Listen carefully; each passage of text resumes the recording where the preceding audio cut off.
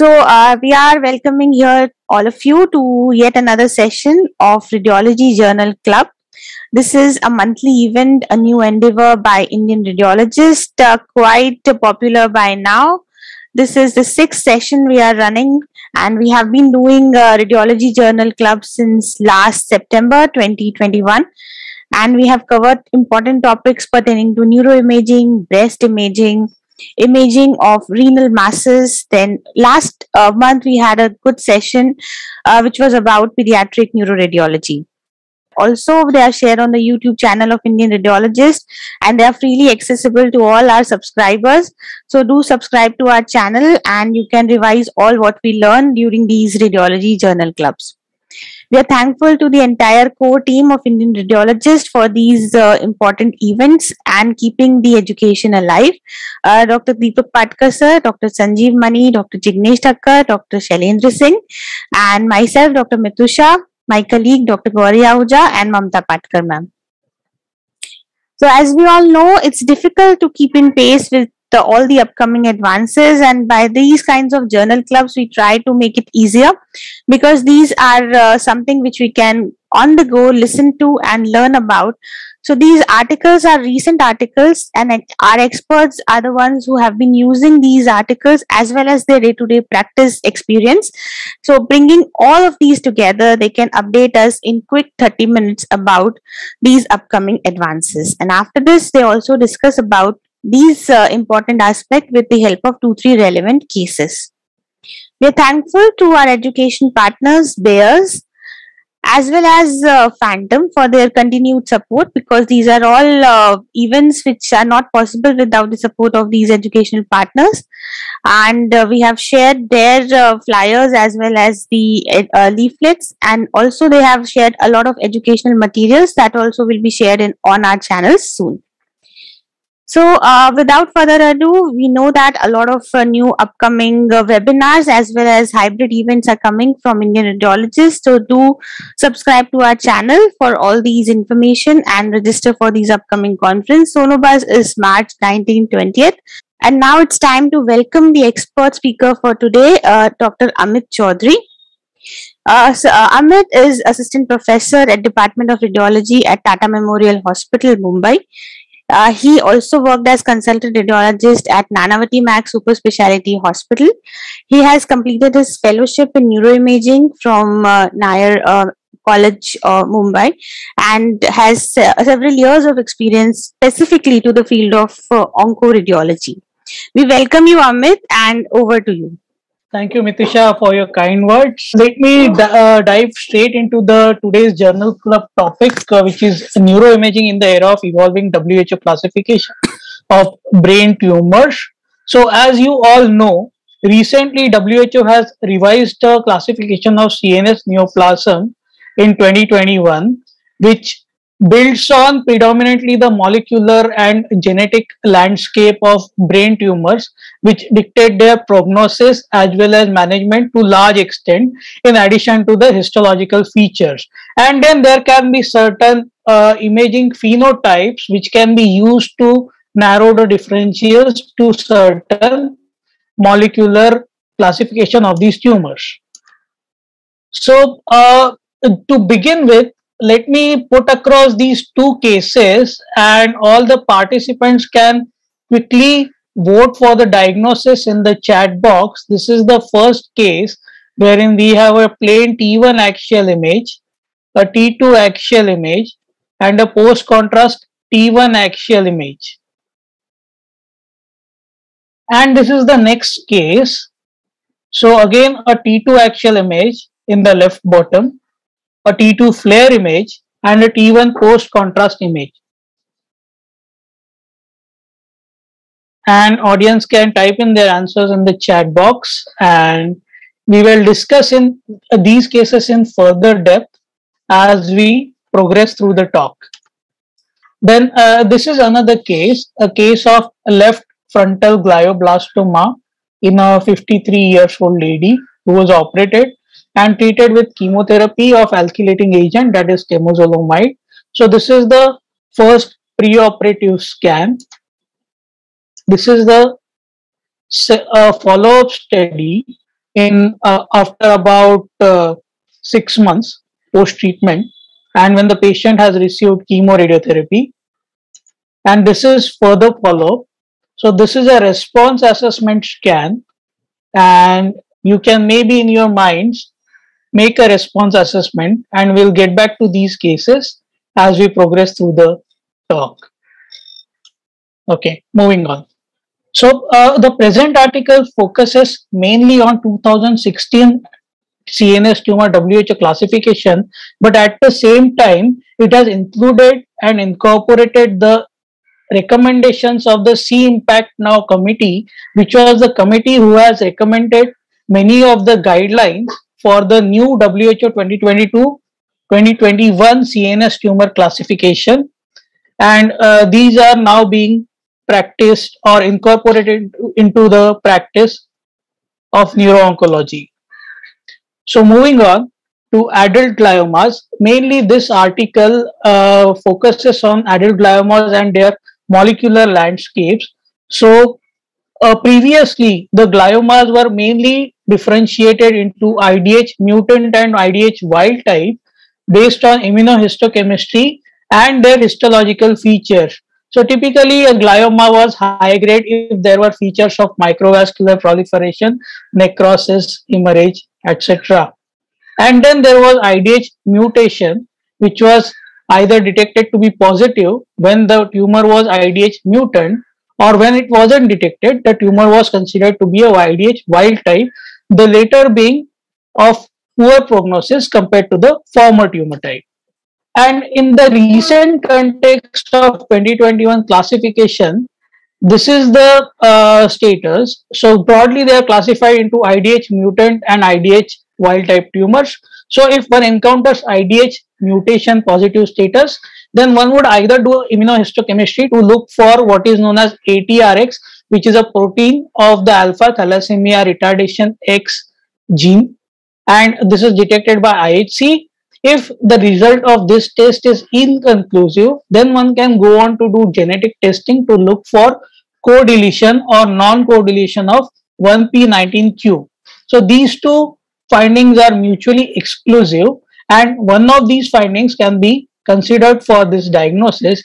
So if this ATRX protein is retained, or 1p19q, that is the short arm of chromosome 1 or long arm of chromosome 19, these are simultaneously deleted, that is co-deleted. In that case, the diagnosis is oligodendroglioma. And this is a typical case of oligodendroglioma, wherein on this CT scan axial image, which is actually borrowed from Radiopedia, one can see that there is this linear calcification, which is related to the calcification of the vessels present in the oligodendroglioma. So these are really fine capillaries which are present in the oligodendroglioma, which is really the better tumor of all the tumors which we are going to see today, and has a far better survival and outcome compared to the rest of the tumors, with a 10-year overall survival of approximately 80 to 90%. And on this axial T2-weighted MR image, we can see that this is a cortically based tumor, which is hyperintense on this T2 axial image, is associated with some gyral thickening, and this hypointensity perhaps which is related to calcification. Next, we go on to see whether this protein is lost. If it is lost, and then there is either non-co-deletion of 1p19q, then that would imply that this is an IDH mutant non-co-deleted tumor. If that is the case, one would further go on to assess what is known as cyclin-dependent kinase 2AB. Again, this is a marker which implies that the tumor has poor prognosis. So even though if that tumor might be IDH mutant, this patient would carry a far more dismal prognosis or outlook compared to patients without this abnormality and without the presence of microvascular proliferation, hemorrhage, or necrosis. So if this is non-homozygously deleted or not deleted at all, and then there is no microvascular proliferation or necrosis, then that would be an IDH mutant astrocytoma, which would be either grade 2 or grade 3, and this is a typical example of the same. So this is an IDH mutant 1p19q non-core-deleted astrocytoma, which again is having a relatively good prognosis because there is no CDKN2AB homozygous deletion and there is no microvascular proliferation or necrosis. Now, again, in the context of WHO 2021 classification of tumors, there is nothing called as grade 1 neoplasm as far as astrocytomas are concerned. That classification now applies only to the well circumscribed neoplasms and not to diffuse gliomas. So, diffuse gliomas would be grade 2 to grade 4. Then if this is homozygously deleted and or associated with microvascular proliferation with or without necrosis, that would imply that this is a higher grade IDH mutant neoplasm. On the wild side, that is IDH wild or absence of IDH mutation, there can be association with microvascular proliferation again, and there can be necrosis, which would help in histological grading of this tumor as a high grade neoplasm. Then again, there are other molecular markers like TERT mutation, EGFR amplification, combined gain of chromosome 7 and loss of chromosome 10. In the presence of these mutations, the tumor would be a IDH wild type tumor, and the classic example being glioblastoma. And this is the tumor wherein on T2 weighted image and this axial T1 post contrast image, one can see that there is a tumor which is epicentered in the splenium of corpus callosum, showing certain areas of hemorrhage with areas of necrosis within on this post contrast T1 weighted image, showing thick irregular peripheral rind of enhancement. Moving on. So, the article also describes the molecular landscape of medulloblastoma and ependymoma really briefly, stating it as being beyond the scope of this article. But just to give you a brief overview of these tumors, so WHO 2016 classified the medulloblastomas predominantly into four subgroups, that is WNT or wingless subgroup of medulloblastoma, which had an excellent prognosis amongst all the medulloblastomas. Then SHH or the sonic hedgehog mutated subgroup of medulloblastoma. Again, in the infantile form or age group, this has a better prognosis compared to the adult patients. Then there was the worst form of medulloblastoma, which was earlier classified as group 3 or group 4 depending on molecular and genetic analysis, and these usually had bad prognosis because of presentation with metastasis in the first diagnosis or visit. So the WHO 2021 has revised this classification wherein WNT medulloblastoma stage, SHH medulloblastoma continues to be similar, just that this has been further subclassified into TP53 mutant and TP53 wild, and the group 3 and group 4 medulloblastomas have both been grouped together into non-WNT and non-SHH type of medulloblastomas. Now, for the sake of this article, we wouldn't delve any further into medulloblastomas or even ependymoma. Ependymoma, as per WHO 2016 classifications, were classified into posterior fossa B and posterior fossa A. Posterior fossa A ependymomas typically were encountered at the foramina of Luschka, would extend into the CP angles, and PFB ependymoma was usually present at the obex of the fourth ventricle and was associated with better prognosis. As far as WHO 2021 classification of ependymomas is concerned, it classifies ependymomas based on their anatomical location into supratentorial, infratentorial or posterior fossa ependymomas and spinal ependymomas. Moving on to neuroimaging evaluation of tumor phenotype on imaging. So where can imaging help us in coming to a particular diagnosis? So these can be done by based of conventional MRI features, that is T1 weighted imaging, T2 FLAIR imaging, post contrast imaging, and in addition we can use advanced techniques which can act as adjuncts, which include diffusion weighted imaging and perfusion weighted imaging. Perfusion weighted imaging can be dynamic susceptibility contrast imaging or arterial spin labeling based perfusion techniques. So again, we have seen this case in the question quiz to you before, And what do we have in this first case? So this was again an elderly gentleman who had present with neurological disturbances and focal neurological deficits. And we have here T1 weighted axial plane or unenhanced image. That's the T2 axial image. And this is the T1 post contrast image. And we can see that there is a large heterogeneous mass or tumor which is epicentered in the genu of the corpus callosum, extending into both the cerebral hemispheres across the splenium of the corpus callosum. Sorry, it's not the genu but the splenium of the corpus callosum. And on T2 weighted images, we can see that there are certain dark or hypointense areas which are lining the cavity or necrotic portion of the tumor, which is consistent with hemorrhage within the tumor. Again, we can see that these areas are also T1 bright on the unenhanced image, implying that there are some areas of hemorrhage within the tumor. And then on this post contrast image, we can see that there is thick irregular rind of enhancement. And on perfusion weighted imaging, one would expect to see very high perfusion values in excess of RCBV of 1.75, where one would put an ROI on the tumor, preferentially in the enhancing portion of the tumor and in the contralateral unaffected white matter, and take the ratio of these two. So this was an IDH wild type of tumor, that is a glioblastoma. Now this is the other end of the spectrum, wherein on this T2 axial image, we see a homogeneously hyperintense or bright tumor which is located along the sylvian fissure, involves the insula, the temporal lobe and the frontal lobe. And on FLAIR image, we see that this tumor is suppressed partially or almost near completely and has some peripheral hyperintense rim.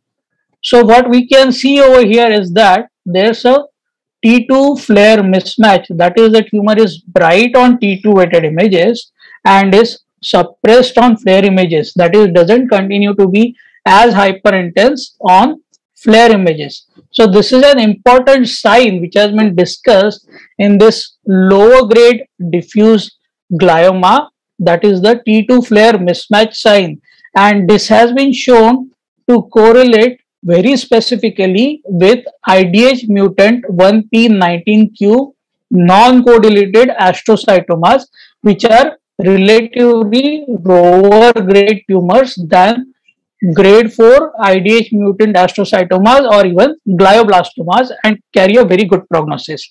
And on post contrast imaging, these tumors show mild to no enhancement at all.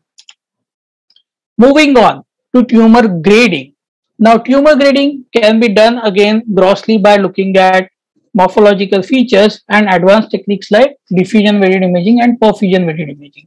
On diffusion weighted imaging, one can look into ADC values, wherein higher grade tumors can have lower ADC values. Likewise, lymphomas tend to show very low ADC values compared to glial neoplasms, and tumors like glioblastoma, which are really the highest grade tumors, will show elevated perfusion value, with the cutoff being an RCBV of 1.75, which has been widely explored in depth by Mengla et al. In their 2003 work published in AJNR. So this is an example of a glioblastoma, a high-grade tumor, wherein on this T1 unenhanced image, we can see a heterogeneous tumor located in the right cerebral hemisphere in the right parietotemporal region. This is a susceptibility weighted image, which is a form of gradient image, which shows certain hypointense areas or foci, which are also known as foci of blooming, which represents hemorrhage within the lesion. On post-contrast T1 weighted image, we can again see a thick rind of enhancement, which is irregular, with central non-enhancing necrotic area, which is suggestive of a high-grade tumor like glioblastoma. And on RCBV map from dynamic susceptibility contrast perfusion, we can see the ratio of the tumor to contralateral unaffected white matter is 3.5, implying this is a very high grade lesion. Again, you can see that the second signal intensity is that of the normal parenchyma, and the one seen in pink or red, that is this curve number 1, represents the signal intensity of the first pass of contrast through the glioblastoma.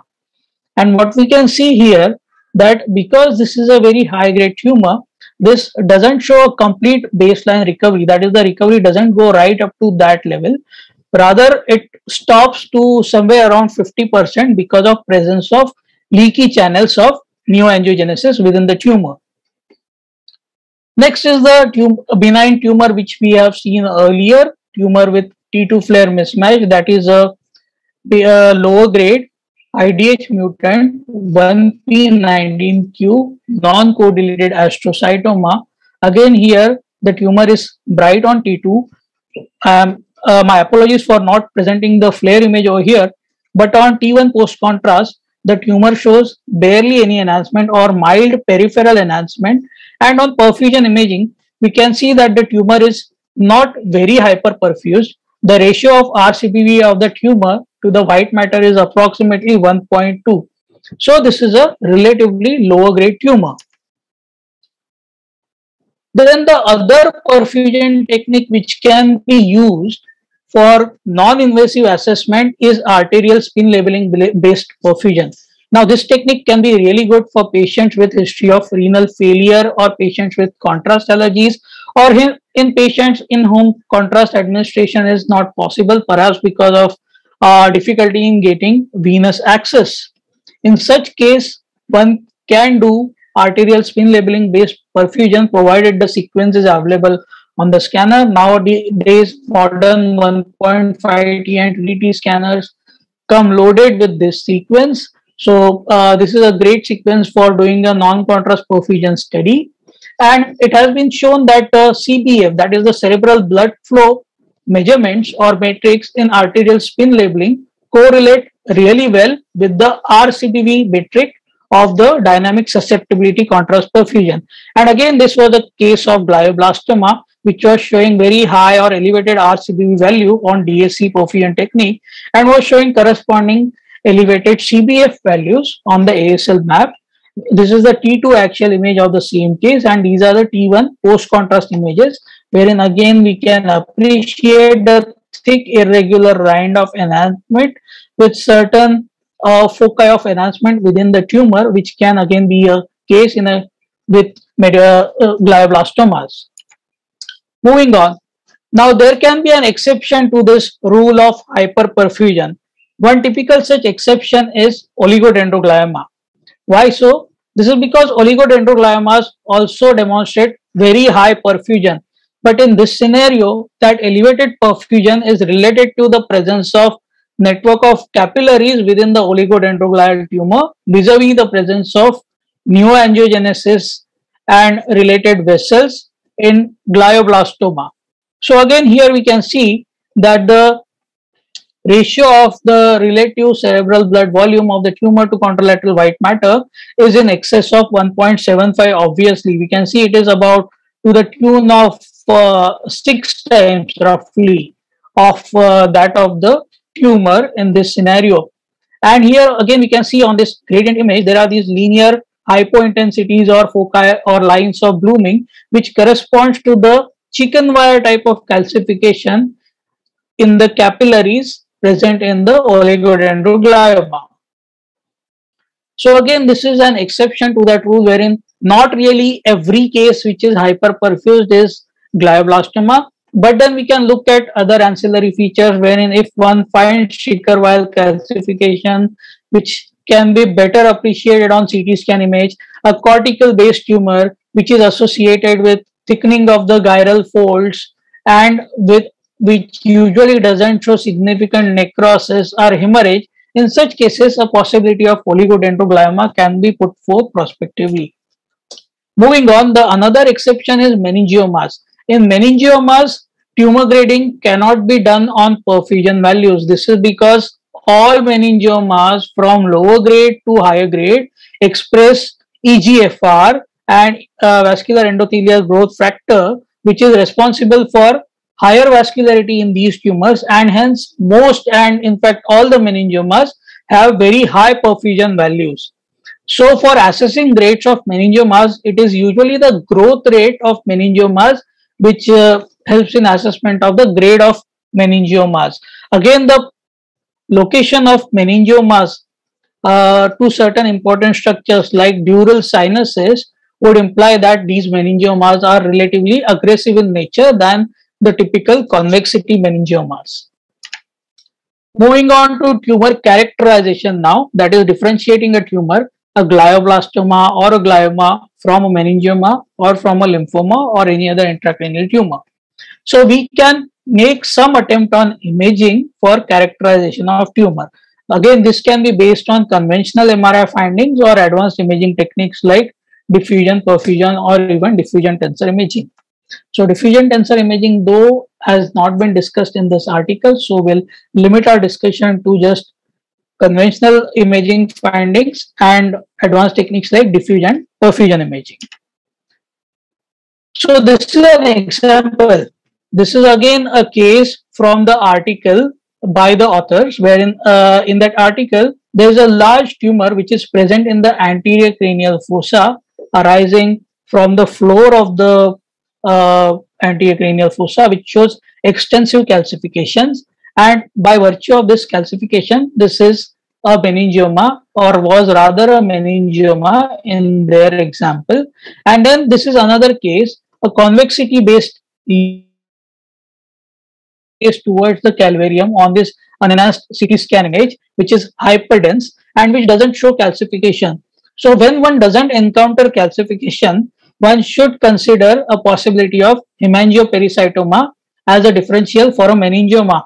Again, this doesn't negate or obviate a finding of meningiomas, because again, higher grade meningiomas may not calcify vis-a-vis lower grade meningiomas which tend to calcify.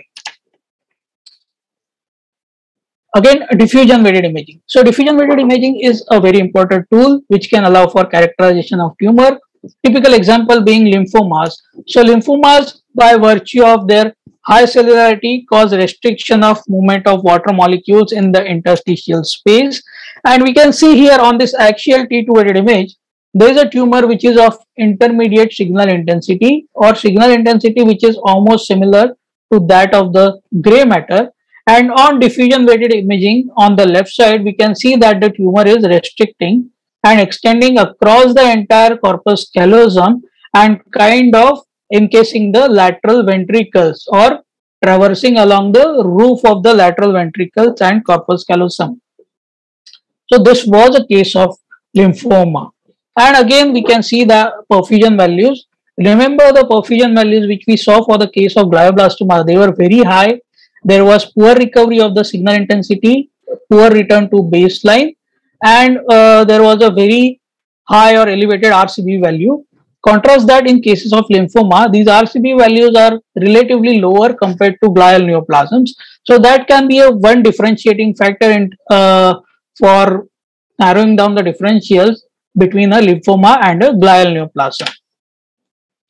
Next is dynamic susceptibility contrast perfusion. Typically, it's percentage signal recovery which can be used for characterization of tumors.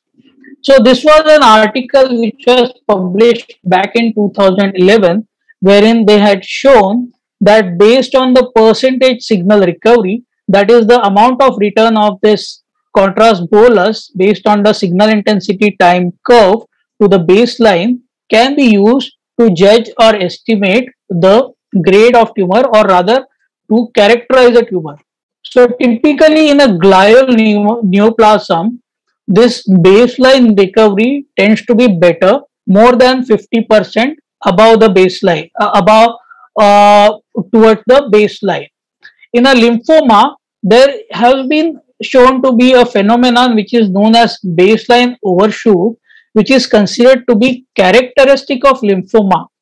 So just resuming as to how we can differentiate tumors based on the percentage signal recovery, the glial tumors usually tend to have good percentage signal recovery. That is, they tend to reach towards the baseline Then lymphomas demonstrate a characteristic feature which is known as a baseline overshoot. That is, they go over and above the baseline. This is thought to be because of interstitial leakage of contrast in cases of lymphomas, wherein T1 effects predominate over the T2 star effects. And then metastasis, these you have poor baseline recovery, that is the return of signal after the passage of contrast bolus is less than 50% of what had of the signal dip. So that is how percentage signal recovery can be used to differentiate between tumors. Moving on, now we discuss evaluation of tumor genotype. So we had discussed this feature before, the T2 flare mismatch sign, which is quite a specific feature for identifying a tumor genotype based on MR morphology.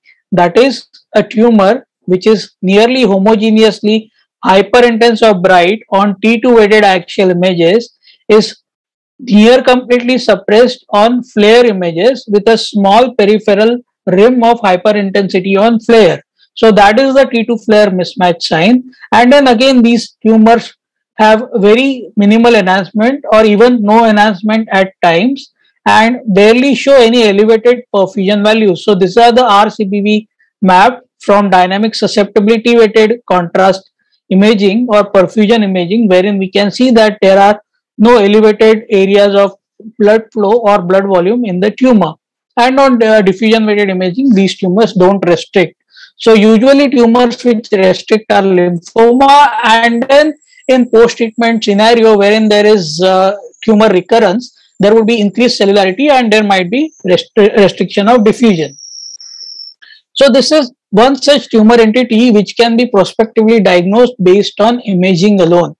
The other tumor entities described earlier was oligodendroglioma, which by virtue of presence of the chicken wire calcification can be prospectively characterized as IDH mutant 1p19q co-deleted tumor. Then we saw the IDH mutant astrocytoma, and finally glioblastoma IDH wild type, which has thick peripheral irregular rind of enhancement with central necrotic areas and hemorrhagic areas, which are really the gross imaging features of histopathology, which would show microvascular proliferation, necrosis, and hemorrhage within the tumor. Moving on. Now we go on to assess the post-treatment changes, or rather response assessment in brain tumor. So recently, the response assessment criteria for brain tumor was defined by RANO group, that is the response assessment in neuro-oncology, which involves measuring the tumor in 2 axial dimensions and adding those axial dimensions. So this has been formulated for clinical trial and has been inculcated into clinical practice to some extent, but again, because of its tedious nature, it hasn't really found a prime time in the clinical radiology scene. So the next step was BT rats, that is the brain tumor reporting and data systems, which is akin to the conventional or classic BI-RATs for breast cancer imaging, or for example PI-RATs in prostate imaging, LI-RATs in liver imaging, so on and so forth. So how does one assess post-treatment changes? So classically, the post-treatment changes can be appreciated in the early to early delayed phase after administration of radiotherapy and chemotherapy in patients with operated case of brain tumor. And what one can see here is that this was an operated case of glioblastoma, and we can see that in the early period, that is after about 3 to 4 months of radiotherapy, the imaging showed this irregular feathery kind of enhancement, or the so-called Swiss cheese pattern of enhancement, which can be seen frequently with radio necrosis or radiation necrosis in tumor. Again, this can also be a feature of pseudo progression, which can be encountered in patients receiving temozolomide chemotherapy and radiotherapy. And on DSC contrast imaging, we can see some reassuring RCB values wherein in this tumor we can see the RCBV value is lower. It is about 0.4. So this is an inverted map wherein the red areas are really the hypo or reduced perfusion areas, and the blue areas are hyper or increased perfusion areas. So that is the perfusion of the normal brain parenchyma in the left cerebral hemisphere, and that is the abnormal or the tumor areas.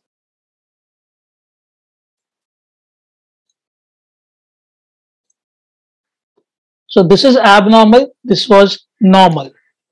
Moving on. So this is another case, a case of in fact oligodendroglioma who was operated, and in the post-operative and post-radiotherapy period on this follow-up study, we can see that there is this irregular post-contrast enhancement with some increase in flare signal intensity or almost similar flare signal intensity. And then at further follow-up, we can see that the patient is having on MRI the flare signal intensity which has reduced or stayed similar, but the contrast enhancement has vanished near completely. So this is suggestive of response, and this interim imaging was really pseudo progression or rather enhanced reactivity of the tissues to the agents which were administered, that is radiotherapy and alkylating chemotherapy agents. So this is how pseudo progression can be assessed, and it can be best assessed on serial follow-up scans. There have been studies done which have tried to give a certain cutoff for differentiating a pseudo progression from real or true progression, and these cutoff values of RCB vary from 0.9 to 2. So that is really a wide range, implying that there is a lot of overlap between features of pseudo progression and actual or real progression in the post-treatment setting of gliomas. So these methods are still under evaluation, that is dynamic susceptibility contrast for response assessment are still under evaluation and haven't been formally incorporated yet into any of the guidelines, be it RANO criteria or be it BT-RADS imaging. Then there is this another example again from the author's article, wherein we can see on this T1 axial post-contrast enhancement, there is this irregularly enhancing area which is seen in the setting of post-radiotherapy and chemotherapy, and this is arterial spin labeling map. This area is showing elevated perfusion, implying that there is some residual tumor.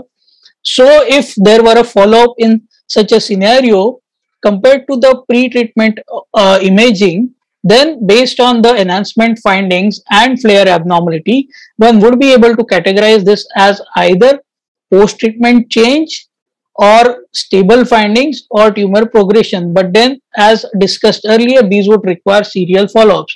And this is another patient who had received bevacizumab, which is an anti-angiogenic agent which is used in the setting of recurrent glioblastomas, wherein all the chemotherapy regimen has been completed. In such scenarios, bevacizumab is usually used to tide over the abnormalities or symptoms arising from the mass effect of the tumor in these patients, and this is usually because of tumor progression and associated peritumoral edema.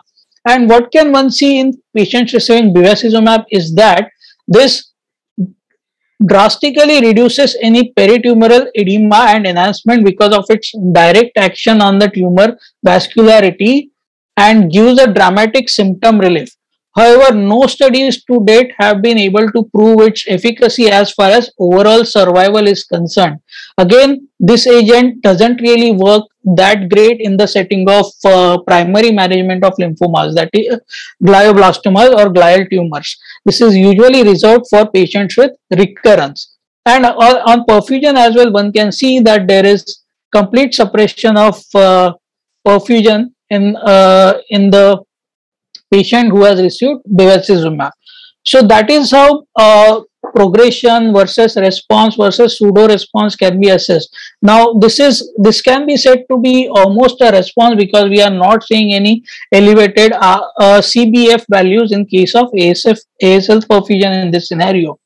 The other technique which can be used for assessment of tumor progression versus response is FET PET. This is an amino acid PET technique which employs a radio tracer called fluoroethyl tyrosine, F18 fluoroethyl tyrosine. So this agent is really good for brain tumor imaging.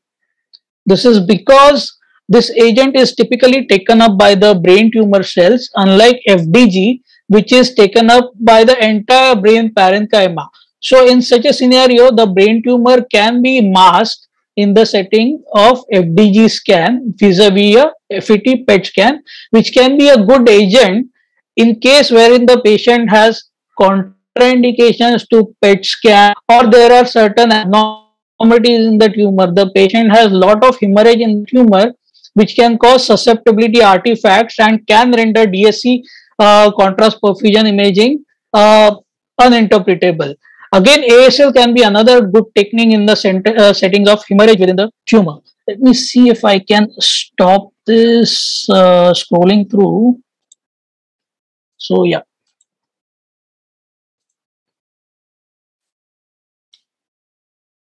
So this was a case of glioblastoma. Again, on this FET PET and a fusion of FET PET MRI, we can see that there is this area of avid FET tracer uptake, which is showing a tumor to white matter ratio in excess of 2.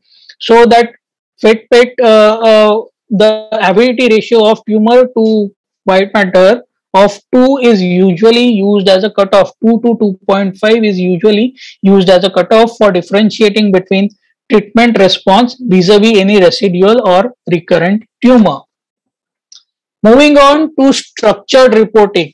Now, what is structured reporting? So, structured reporting employs certain radiology template, and this is an attempt towards standardization of the reporting of any scans, be it in any of the body areas. Then again, this provides a better communication between the radiologist and the treating physician or surgeon. This serves as a very good checklist so that none of the pertinent findings are missed, and hence there are fewer misdiagnoses. And because of all the above features, there is increased confidence in surgeons and treating physicians regarding decision for tumor resectability or further management of these cases.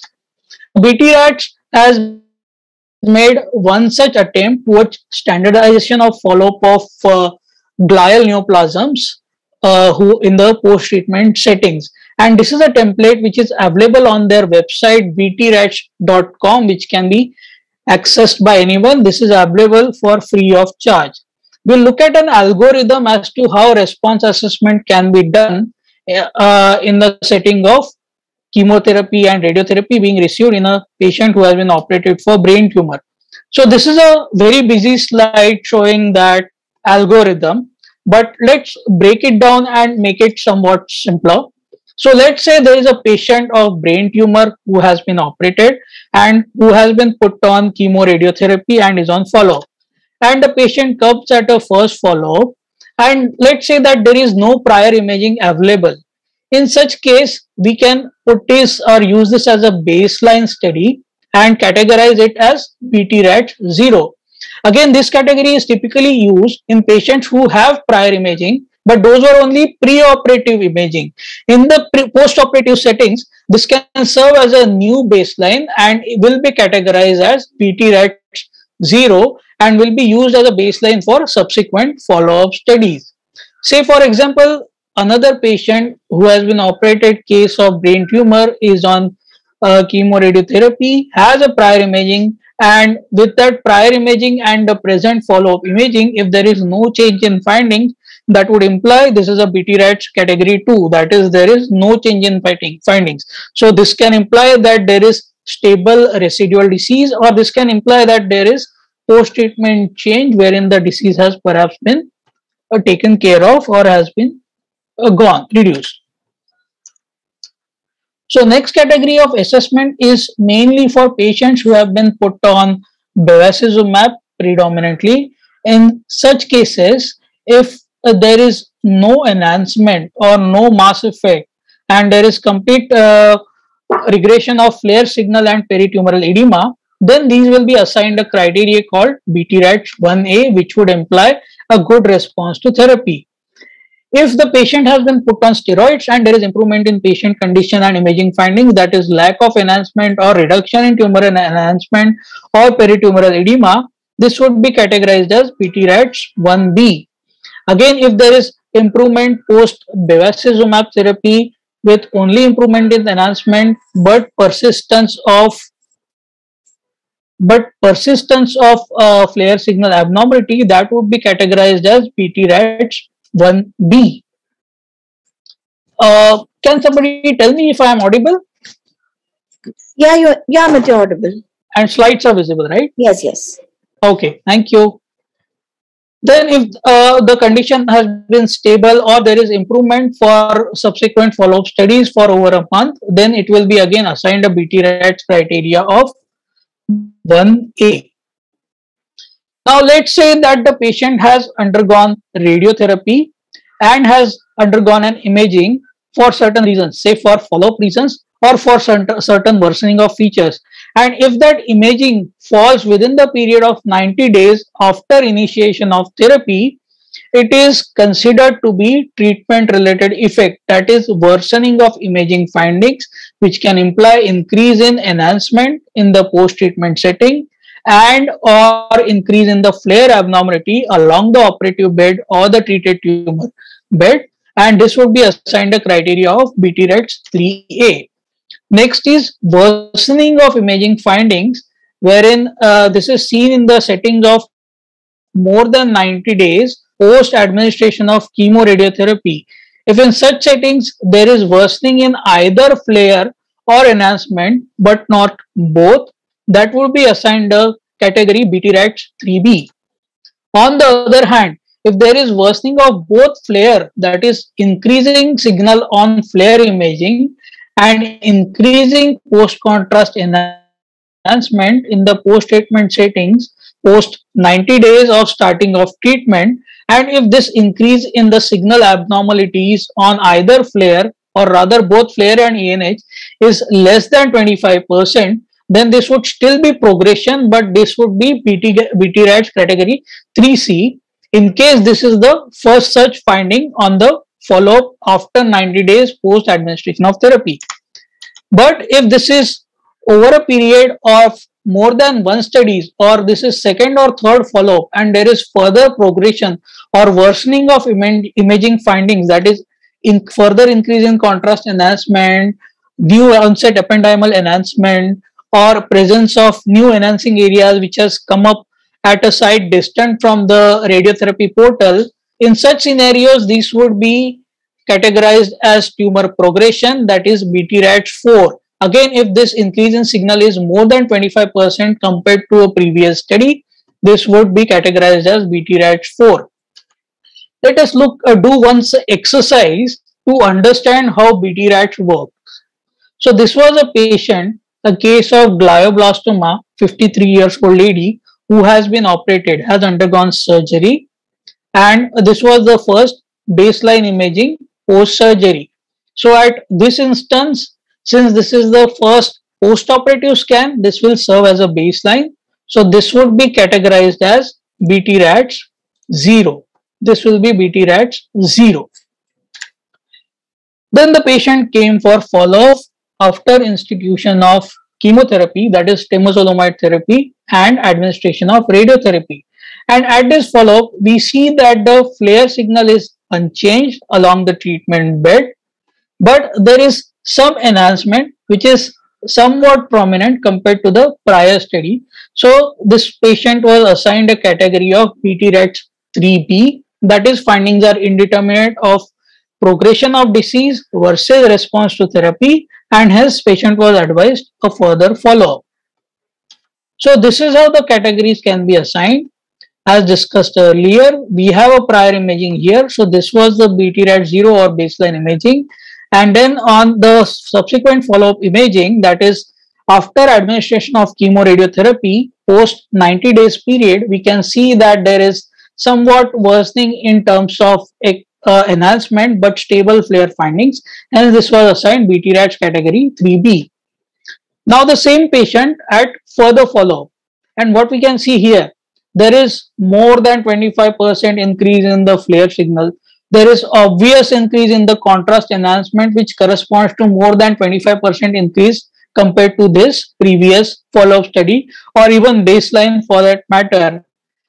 And then another feature which increases our diagnostic confidence of calling this progression is the elevated RCBV values. Compare this RCBV value, ROI, in the tumor with the contralateral side, and we can see that this is approximately 2.4, implying that there is underlying tumor and progression in this case. So let us look at how this assessment can be made. So again, if you recall, we had prior imaging which barely had any enhancement or flare abnormality, which was stable compared to the February scan. And now we are comparing the March 2021 study with the October 2020 study. So we have previous imaging, yes. And the time since administration of chemoradiotherapy or starting chemoradiotherapy is more than 90 days. We had seen that this was a response assessment category which was assigned during the October follow-up scan. And on the current follow-up, what do we see? We have both increase in flare signal abnormality along the treatment bed as well as enhancement within the tumor, which is showing elevated perfusion. So more than 25% of both flare abnormality and enhancement.